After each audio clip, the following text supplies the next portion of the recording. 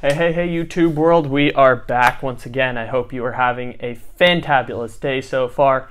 I wanted to follow up on a conversation that we had on the podcast this morning, which all the links for the podcast are available below. The Dolphins may be soon in a position where they're about to make the worst mistake of their lives. And this is an organization that passed on Drew Brees to sign Dante Culpepper. They are legitimately about to make the worst decision of their careers by passing on Tua Tagovailoa, potentially moving up to number 3 to draft a tackle, which when I heard that I thought no one moves up to 3 to draft a tackle unless they're 100% convinced the Giants are about to do that. So that one feels like a definitive smokescreen. Ian Rappaport's talking about how an infinite amount of offensive tackles, like a record-setting amount of offensive tackles, may go in the top 10 picks, which sounds absurd given the circumstance that we're seeing before.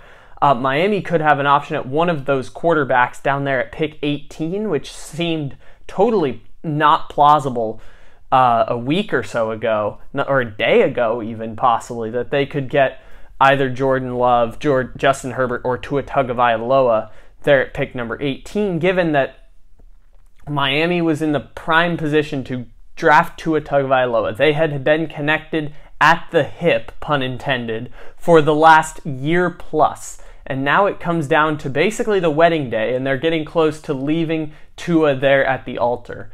And it seems insane to think that a team that has worked this hard might go ahead and pass on the opportunity. And the thing that's craziest about it is that the Chargers may not even be a competition anymore.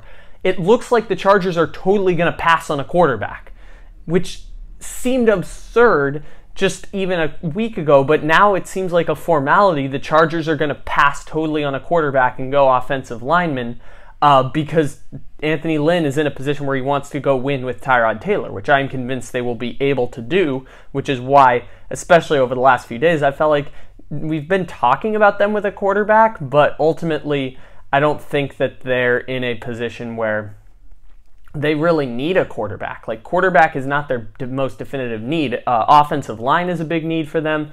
Wide receiver is definitely an interesting need for the Chargers. Quarterback, not so much, given that Tyrod Taylor is very much a serviceable quarterback who will win next year with the Los Angeles Chargers. So there's no pressure for Miami anymore.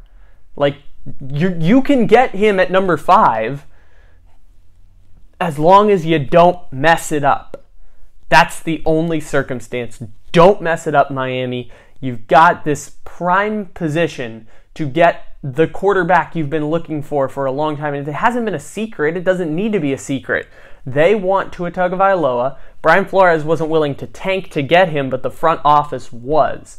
And the front office is now throwing out all these signals all over the place. Is it offensive tackle? Is it quarterback? Do they trade up? Do they trade down? Are they going to wait till 18 to get a quarterback? Are they going to try and jump the Chargers if the Chargers want to make a move?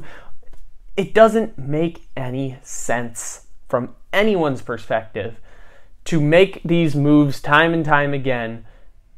As long as they're smokescreens, I'm okay with it. But this is really concerning. The fact that it's so many smoke screens, sometimes where there's smoke, there is actually fire. I believe it with the Chargers and the whole Justin Herbert situation. But for Miami, I refuse to believe that after all this time, they're just now going to totally pass on Tua Tagovailoa. It's insanity. It's why the NFL draft is awesome, to be honest. It's why the Lions hold a lot of power, but they want to try and exert this power. It's why the NFL draft's going to be crazy, because everything's on Zoom anyways, so we know less this year than we ever have before, which is why I'm ready for an absolutely insane draft. The only thing that I know for certain at this point is that Joe Burrow is going to be the number 1 pick and Chase Young is going to be the number 2 pick. And God forbid that the Miami Dolphins pull some kind of BS and go Justin Herbert with pick number 5, or do the weirdest thing and trade up and get an offensive lineman. I mean, I'm convinced that one had to have been Greer sending something out to, Rappaport, or 2 sources within Miami leaking some information to Rappaport. Whatever it may be, there's no way Miami could be that absurdly dumb. And maybe that they know who their leakers are and they're just testing to see what gets out and what doesn't.